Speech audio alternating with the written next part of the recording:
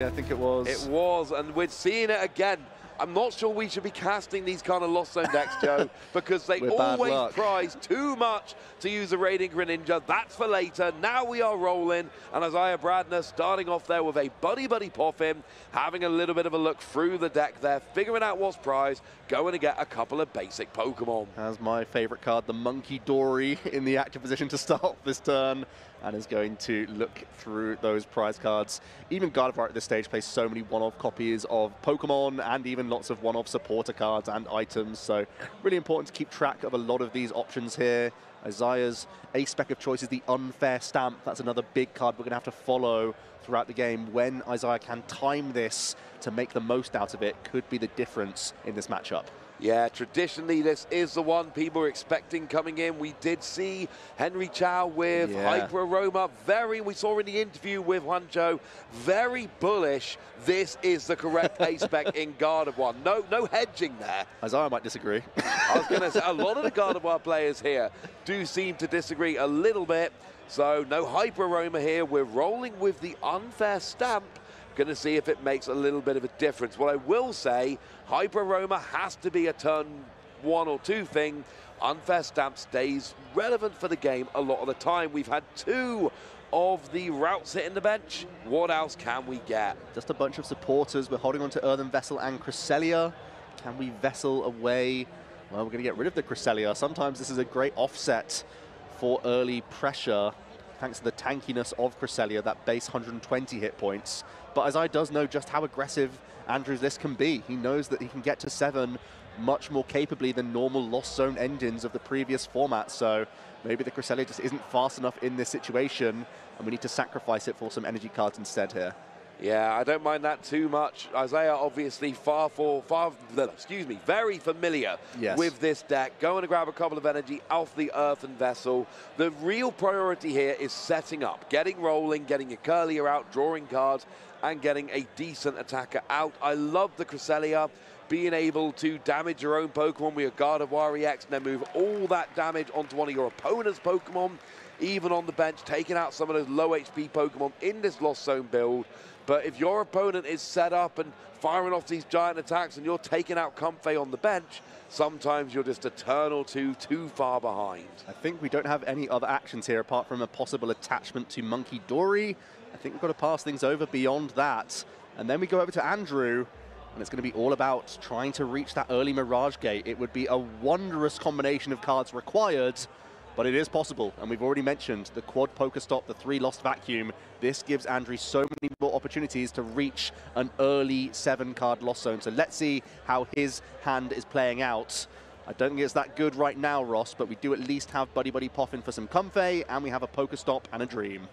Yeah, get the Comfey rolling, go from there. The route to 7, generally speaking, is 3 Flower Select and a Comfey, use Chorus's Experiment to get 2, and then play your own Stadium or item card, or tool card.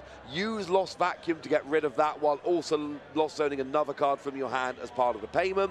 That gets you up to 7. 3 from Comfey, 2 from Chorus's Experiment, 2 from Lost Vacuum. That is how you get 7, and like you say, that's why we see the heavy Pokestop line, the full 4 copies, because that helps you to get through and grab both your Mirage Gate if you get to 7, and your Lost Vacuum to help you get to 7. Hedrick has drawn into 4 of his energy and prized 2 of the water. He only has 2 lightning energy in his deck right now. That's so wild for an archetype that is looking to take full advantage of those Mirage Gates. So an extra piece might be required here from Andrew, which would be the Super Rod, to maybe discard some of these water with Greninja and such. Then that's going to add to the headache of trying to weave in your most powerful attackers on this turn. This is not the ideal situation. One energy in hand to, attach, fine. Second energy in hand to use a Radiant Greninja, all right, why not? Yeah. But that's it. You need energy in your deck to accelerate with Mirage Gate. You don't want loads in your prizes. You don't want any more than 2 in your hand. This is, all the energy's in the wrong place, but we do have 2 Comfey down here, so you can at least start drawing some cards with the Flower Selecting, start getting towards that combo, which is looking increasingly unlikely. Yeah, we need this Pokestop to find a switch card. That's the start of this. Otherwise, we're not going to have any Flower Selecting this turn. Failing any switching card, we could find any Nest Ball, and try and get Radiant Greninja in the mix as well for extra draw, but there really aren't that many outs here from the Pokestop, Ross. Let's see the big 3 cards for Andrew. This will define how strong his turn is going to be. Yep. Nestball Switch Card is a good start. That means we can get Radiant Greninja in the mix to draw a couple additional cards and start using Flower Selecting here to begin fueling this Lost Zone. That's still going to be the mission for Andrew, no doubt. You know, a second ago, you mentioned there's only 2 energy in the deck. Yeah. Hit one off the Pokestop. We're down to 1. There's now 1 energy in deck. Do you think you're going to see it off a Flower Selecting, Joe? Oh, let's not. Let's not go there, Ross. I just think we are. There's 1 lightning energy in the deck, and I'm just calling it now. I think we're going to see it off a Flower Selecting in a minute. You can't curse him like that. I'm sorry. I'm not trying to curse anyone, Joe. I'm just saying that the way this game has started, that is probably what's going to happen. Outside chance of drawing it off concealed cards, though. Yes, that would be still quite bad. Yeah, it would not be ideal. We're going to throw away a Psychic Energy with concealed cards here before Flower Selecting. Hoping to find those Colress, of course. We pick up Boss's Orders and Buddy Buddy Poffin. Still not ideal, so it looks like it's going to be a big Flower Selecting here from Andrew. Is it Super Rod and Switch Carts? Yeah, so we can instantly switch carts if we want to. Andrew playing 4. Oh, it's Pal Pad and Switch Cart. Yeah, so we're going to get rid of the Pal Pad in this situation. That's good for Bradner to see that. Super Rod, sorry. Yeah, Super Rod being kept for sure.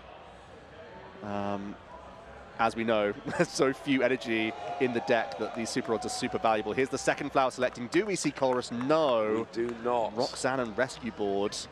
So Andrew is not going to have the explosive turn that we have been touting from this list. So often we've seen insane ramps from him as well as Andrew Gantner playing a very similar aggressive 60, but Andrew just going to pass things over. Not a Cramorant swing either. This is a huge break for Isaiah. Yeah, that is a win. We've got 2 cards in the Lost Zone, but not much else. Isaiah's actually managing to get another turn to just start setting up here. This is a big win. Try and get a couple of curling in now. Draw some cards with refinement. Start setting up this board. The first couple turns with Gardevoir are always a problem because you're not putting any pressure on. But if you get past those first couple of turns, that is when your deck really starts to go up in power and you can start really coming back against your opponent. You do have Unfair Stamp in hand. You want to save that when your opponent takes a prize, but it's just interesting that it's already there, ready to go. Bradner already has Artisan, and I believe there's the option of Arven as well. I'd love to see Buddy Buddy Poffin for more Ralts and Manaphy this turn. Just establish those on the bench to safeguard yourself around Radiant Greninja. Isaiah's not to know that Andrew has prized 2 Water Energy, of course. But also the Midnight Fluttering is in the considerations now for Isaiah. You can retreat this Monkey Dory, still get your Technical Machine Evolution off this turn, whilst also shutting down more Flower Selecting from Andrew. This is a really heads-up play from Isaiah, trying to protect your Curlier even more this turn. Yeah, I like this, making sure that your opponent, if they're going to take out the Curlier, they have at least got to jump through the maximum number of hoops if they're going to actually go ahead and do it.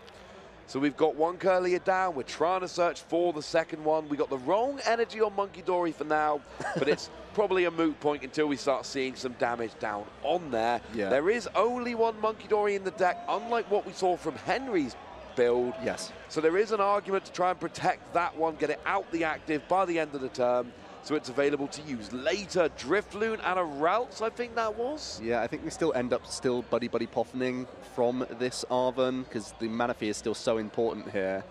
And I think there's already TM Evolution in hand, so you can just bank a Bravery Charm quite happily.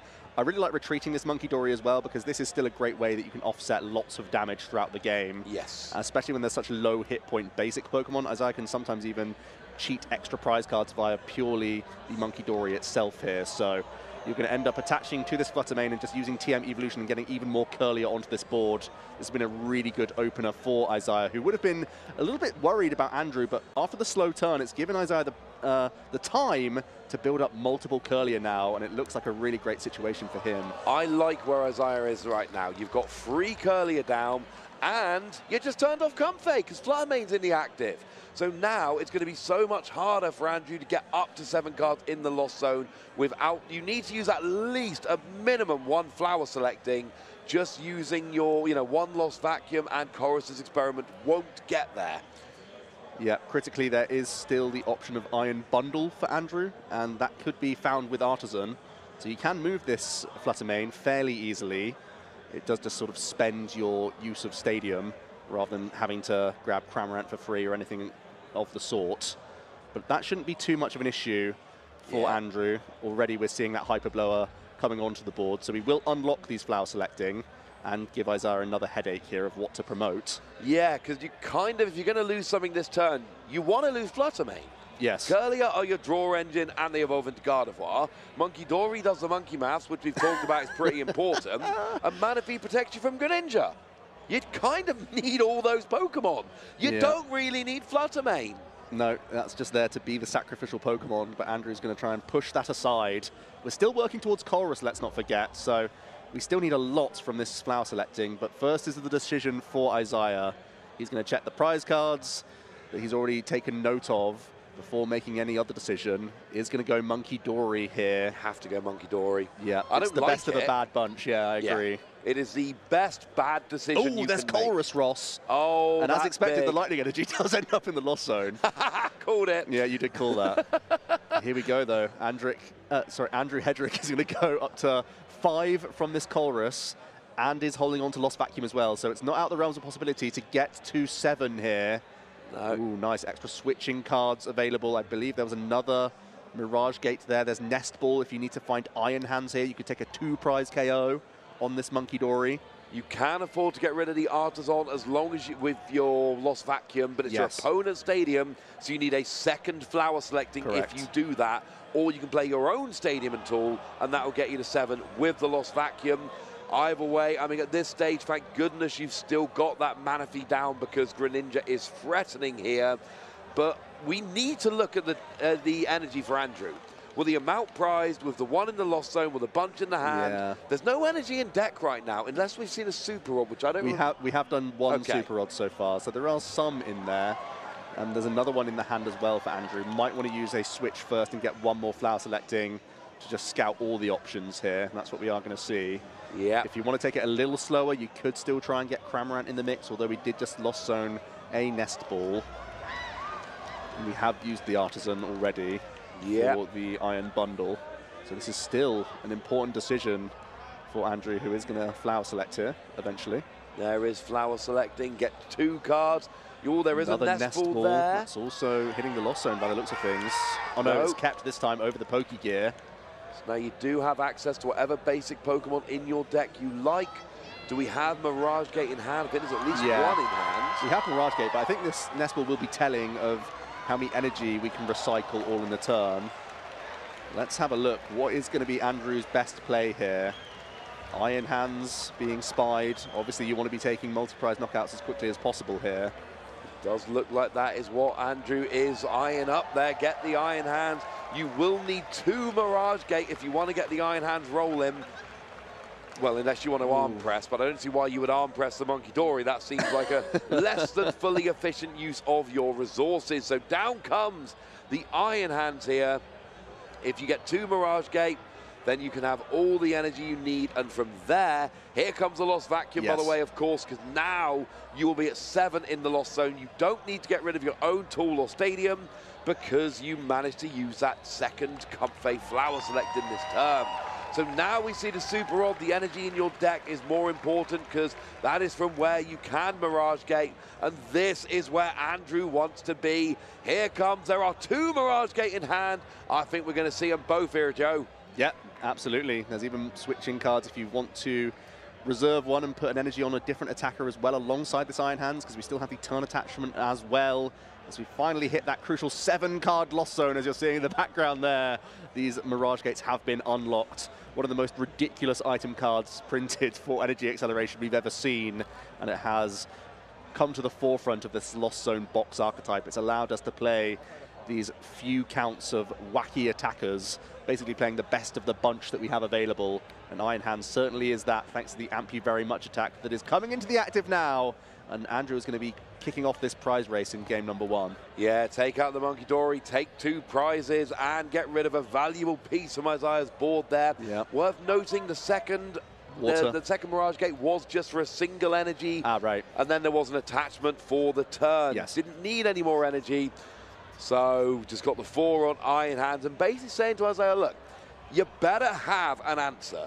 If you don't have an answer, I'm just going to keep doing this turn after turn after turn. Well, you want an answer, Ross. There's the unfair stamp already in hand for Isaiah before even using any refinement. Yeah, he's had it there since the beginning of the game. It's been in his hand for several turns.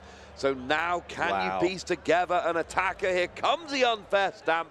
Question is, it's not going to do too much unless you can actually pair it with something that can do some decent damage into the Iron Hands, because it's not one of those attacks that says you can't use it next turn. No, you totally can use it next turn. Can and probably will if it's not going to be dealt with. But Isaiah is drawing a lot of cards here. Initially, you get 5 for yourself. Andrew just going down to 2 cards. We are looking for a few pieces, though, for Isaiah. I believe we still need to find quite a few Psychic Energy, as well as our God of War EX, and, of course, an attacking threat to actually deal with this Iron Hands. Yeah, that's quite a lot, frankly, Joe. It's not the easiest route out there. Andrew goes down to 2 cards in hand, and, of course, your engine is a lot of early game comp phase, but they tend to run out as you're running out of cards that switch. You don't tend to get too many comp phases. It's not like Refinement or Beaver Owl where you can be using it just recklessly every turn. There does come a point where you kind of stop using comp phase very much. Isaiah is already thinking about resources. He's going to Super Rod back good old Monkey Dory.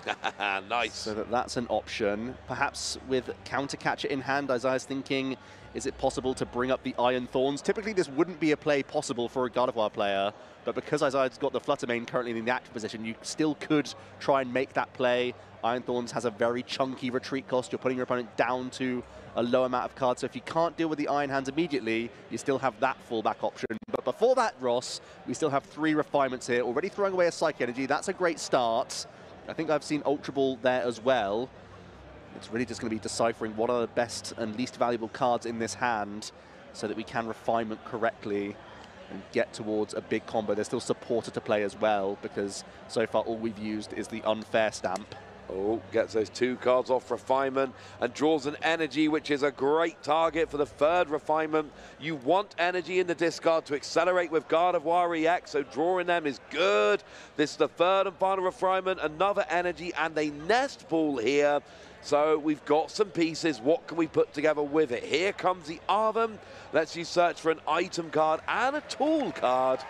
It's going to be good old Drifloon plus Bravery Charm, perhaps. We have the Nest Ball already in hand. That's a great way. We could Balloon Blast through the Iron Hands EX. I like that. That seems like a fun thing to do. Yeah. Getting the Earthen Vessel to get more energy as well. Yeah, making all the use out of every card in this hand. Looking very intelligent for Isaiah. And also discarding an energy, which, like we said, very big part of these couple of turns to make sure you can get as much energy in the discard pile as you need to. Yeah, there's Drifloon. Ooh, Monkey Dory is the other option Isaiah is going to look for here instead. Does that mean we're going to be attacking with God of War EX this turn? And just attacking into this Iron Hands whilst also prepping an Adrenabrain? Isaiah looking to just avoid a Gust effect for a turn, and then maybe clear up that God of War EX later down the line. You don't have to deal with this Pokemon all in one go. And yeah, with the turn attachment to Monkey Dory, we're going to be swinging with God of War EX this turn, Ross, and just prepping this Iron Hands. You're not quite going to get there. You're going to be 10 damage short, but you can always finish it off with a 2nd Adrenabrain next turn. And crucially, they will leave a Pokemon in the active, which does not get KO'd by Ampu very much. Although, right now, everything on the bench will. So if there's any way we could get Iron Bundle back for Andrew, that could be a big card next turn. For now, we're going to see 3 of those damage going off of God of War onto Iron Hands with the Adrenabrain. Then 190 damage. It is still not KO'd. Used to be 120 was enough for these big basics, but there's a bunch with 130 now, and that does include Iron Hands, but not getting a 2nd big Pokemon on the bench. Oh my word, you don't even need Iron Bundle. What a crazy 3 cards. Colress, Prime Catcher, Mirage Gate from Andrew. He is not out of this game yet. That is a ridiculous trio of cards to draw. That is maximizing your value from this Iron Hands, which is so important here. You'll go down to just 2 prize cards remaining. What a big 3 cards for Andrew Hedrick here. The best time to do it in your win and in. Wow, big Colress decision here still as well. Going to be getting rid of Cramorant and the Poker Stop here. I believe there was switch carts in there as well. Maybe using this switch cart to undo some of the damage from Adrenabrain last turn. Yeah, this is huge as well. This foils Isaiah's plan. Yeah, it does. Yeah, that extra 30 heal, so massive here as we get to go into Confe as well. Yeah, it undoes the Adrenabrain from last turn, and like we said, that put you on 10 remaining. Now you're on 40. Adrenabrain only moves 30. That is a very big deal. And as I did everything right last turn, leave a Pokemon in the active that doesn't get KO'd by Ampu very much. Leave the Iron Hand such that you can KO it with Adrenabrain the following turn. Yep. It was a great turn, and you even put your opponent down to a 2-card hand with Unfair Stamp. You just unfortunately managed to give them the best 3-card hand imaginable, and here comes the Prime Catcher. And if you're Isaiah right now, you're just like, hang on a second, come on. I Unfair Stamped you. I used my A-Spec. Yeah. This is the thanks I get. Well, and now Andrew A-Spec straight back. Yeah, A-Spec. Foils A-Spec, and this is going to be 2 more prizes. Andrew's going to go up 4 prizes to 0. Is also able to Nestball here. Might want to start thinking about trying to get Sableye in the mix here, if that's possible. We are going to try and get something established. Yeah, Sableye might be the option here from this Nestball. Yeah, a great Pokemon to just put on the board, knowing that Lost Mine can be so valuable with still so many lower hit point Pokemon around this board for Isaiah, who cannot be happy about how that stamp played out last turn. That is not what you're expecting from Unfair Stamp. No. Like, how many times have you had an opponent play an Ino, put you to 6 hands, and you draw nothing and lost the game? So when you put your opponent down to a 2-card hand, you're like, this has got to stick. And then they get the supporter card, they get the A-Spec. Wow. There is the KO with Ampu very much. Andrew goes down to just 2 prizes remaining, and Isaiah is really up against the wall here. With 28 minutes left and needing a win, a tie does not do. There is no way Isaiah is getting in at 34 points. Right. A tie is not going to get you there. You need the win here. You've got to start thinking about the clock. Big refinement. We only have 2 cards here to find Ino. No, we don't have the hand disruption we're looking for here. Andrew's going to be able to keep a really nice hand. This is dangerous now. Looks like Andrew is in a commanding position. Taking out some of Isaiah's draw means that there will be no hand disruption here. The best we can do is knocking out this Iron Hands, I would imagine, unless we're getting really crafty with more counter catcher plays and you're trying to set up another like multi-prize turn KO. The Iron Thorns was started by Andrew Hedrick and has such a high retreat cost, so that might be coming into Isaiah's thinking because he has to really get cheeky here if he wants to deal with this Iron Hands. You're not going to win a traditional back and forth prize race at this stage. It's just not happening. So you're 5 damage counters away if you're looking at the Iron Hand, so it's going to take 2 Adrenabrain to actually get the KO there. What if we flutter main? What if we push the Iron Hands to the bench and get Thorns in the active? Then we could go Adrenabrain brain plus Hex Hurl to finish off this Iron Hands. That would KO the Iron Hands. That would get it on the bench and get some decent prep damage. I feel like this is the play. I think it is absolutely the play here. You get 2 prizes while also trapping something in the active, which is frankly not great. It's a big Hex Hurl. You are concerned about Sableye somewhat, but you are getting a bit of heal in thanks to your Adrenabrain. Yeah.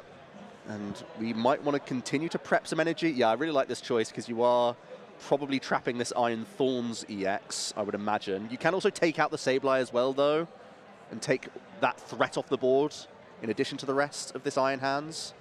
I think just change take Sableye. I think Sableye, though. I see where you're coming. So scary. Sableye is so scary, but the problem is there's just other options over the board here, and I don't know, I like the idea of trying to buy a turn. You're absolutely right. Taking out that Sableye, taking 2 prizes, taking both the good attacking threats off the board could be fun. You've still got Manaphy down to thwart real Greninja shenanigans. And of course, a couple of Mirage Gate are down at this stage, but I believe it's only the 2. There should still be 2 available. I think so, yeah. So there are other options that can come down here. Blood Moon Ursaluna still an option, especially if 2 prizes get taken. Yeah. As I was just going to use this Arven this turn to grab an Ultra Ball, prepping for another turn because we know there's already Counter Catcher available. I feel like Sableye has to go here. Yeah, that is going to be what Isaiah you are picks. correct there, Joe. This is a really good bit of maths. The Hex Hurl has been such an important card that we've seen these Gardevoir players using over and over again with the Monkey Dory. The 2 damage counters really are huge here.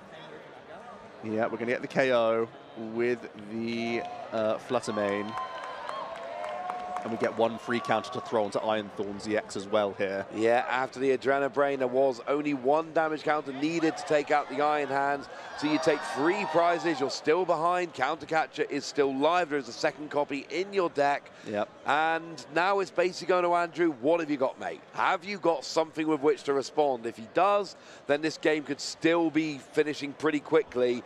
But if Andrew doesn't respond quickly here, Isaiah could actually start running away with this again. Well, Andrew did hold on to that Roxanne from a previous turn.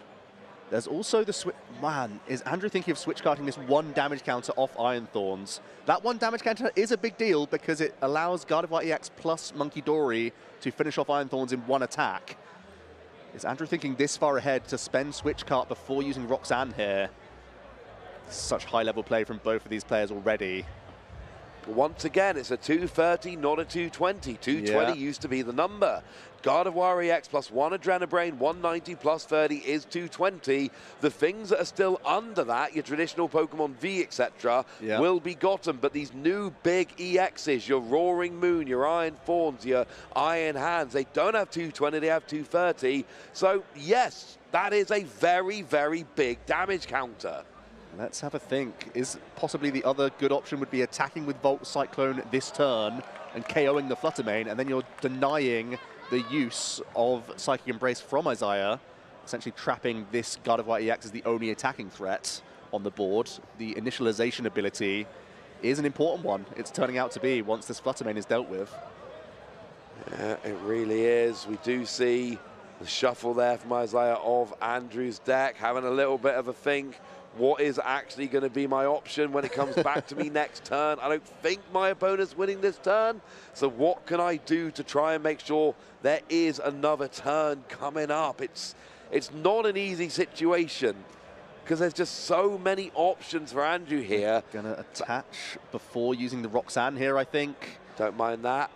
Yeah, I feel like we just don't have the energy right now. We're lacking Super Rod. I think that's the big thing to keep in mind here.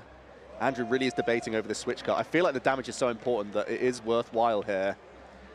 But it is removing yet another switch out from your deck. He doesn't know. It's a close one. This is a marginal call, but we are going to heal the 10 off the Iron Thorns I do like healing the 10. I think it's relevant. And then it's a big Roxanne. We're looking for drawing back into this Mirage Gate, but importantly, finding a Super Rod alongside it. And, of course, we need to also pivot the Comfey that we've just put into the active position here. So still a lot to come from these 6 cards. What you're looking for, it's going to be an awkward situation if you don't get it, because if you pass over to Isaiah without taking any more prizes, you're going to end up absolute minimum. You're going to be tied on prizes here. That is not where you really want to be. You were the aggressor. You took the early prizes. You want to keep running away with the game. Good news is you put your opponent down to a very low hand, and they've only got 1 refinement on the board. No Greninja, so there's not that many cards being drawn. It's not like some times you do this to your Gardevoir deck. So there is a chance this sticks. What do we see? Oh, wow. Switch, we found the Super Rod, Mirage Gate. Those are the 3 cards you said, Joe, and I think you were right, incidentally. That's phenomenal, the Super Rod being the most critical of the bunch because most of our energy are in the discard pile. The Iron Hands does take quite a few, and Andrew has been forced to use concealed cards for draw throughout the majority of the game with this frustrating Fluttermane making life more awkward. So this is a great sequence for Andrew. I don't think we have any ball search, but we're just going to get the Sableye back in as an option and then immediately get this Volt Cyclone powered up with Iron Hands EX to finish off this Fluttermane. And you're really limiting the options for Isaiah now. That 10 damage heal plus the initialization ability is huge here, denying that Psychic Embrace in the process. Yep, Volt Cyclone does 140, plus you get to move an energy from this Pokemon to one of your bench Pokemon.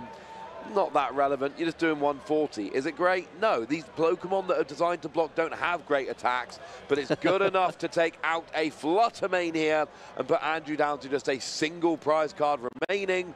really in the driver's seat at this stage, making Isaiah really question, what do I do next turn? How can I get back? There is a question for Andrew. You could bench the Blood Moon Ursaluna EX and move this energy over to it. Oh, I like that. But he's holding on to it instead. It could fall prey to random Iono counter-catcher shenanigans, so you can see why he's not gone for it. Instead, just going to bank an energy onto a Comfey. Let's see the 2 cards Isaiah's been dealt from the Roxanne here. He's going to go into Gardevoir EX. That's your chunkiest Pokemon. So that's at least a start. And we know we do have additional draw here from Refinement. The game is coming down to this turn. And we have a big 2 cards by the looks of things for Isaiah here. Yeah, Andrew just going to have a quick look through the discard. Of course, late in the game in game 1, it's always nice to have a quick check, give you information for game 2. Just make sure you know exactly what your opponent's deck is playing. Isaiah has Iono at the very least. We are going to see the Hisuian Heavy Ball just burnt here out of the hand before we're going to shuffle. Isaiah's going to see 3 more cards. You have to put Andrew down to 1. Oh, absolutely. That's always going to be your play. You can just punch into this Iron Thorns alongside this Hand Disruption, use Monkey Dory and still make that setup play happen. You can still win over 2 turns. Absolutely. You just have to dodge here. Collapse Stadium denies an attacking threat for Andrew. Oh, I like this, because that means something like a Blood Moon Ursaluna, which is a good attacker. There's no bench space for it anymore. So that's quite nice. Put your opponent down to 1. And this puts Andrew on a 1-turn clock. Adrenabrain plus Gardevoir. Yeah, fine. It leaves Iron Thorns with 1 damage counter remaining. But you know what? Next turn, you move over the 1 more of Adrenabrain and then get a KO on one of those weak Pokemon on the bench. Isaiah's got game on board next turn, or does he? We need to see a Psychic Energy, Ross. We can't use Psychic Embrace just yet because of the Iron Thorns. We need to attach an energy here, so this Curlier still needs to find a Psychic Energy. I just kind of assumed we had one at this point, Joe. No, just the 3 cards from Iono. Let's see, is there Psychic Energy here for Isaiah? No, there's Ultra Ball. You can Ultra Ball the entire hand away and have 1 more Refinement. And then you're still looking for Psychic Energy. This initialization from Iron Thorns EX is massive right now. Yeah, it stops any Pokemon with a rule box in play, yours and your opponent's, other than future Pokemon, using their abilities. Would even turn off your own Blood Moon, but then of course it comes in the active and it doesn't matter anyway. But it does matter on the Gardevoir. Oh no, he didn't find it. And Andrew hits Colrus. Can we Iron Bundle? What else can we piece together here? There's the Lost Vacuum. Can we find a way to game here? There's Sableye. Can we Lost Mine? Close here. We're having a count at cards remaining in the deck.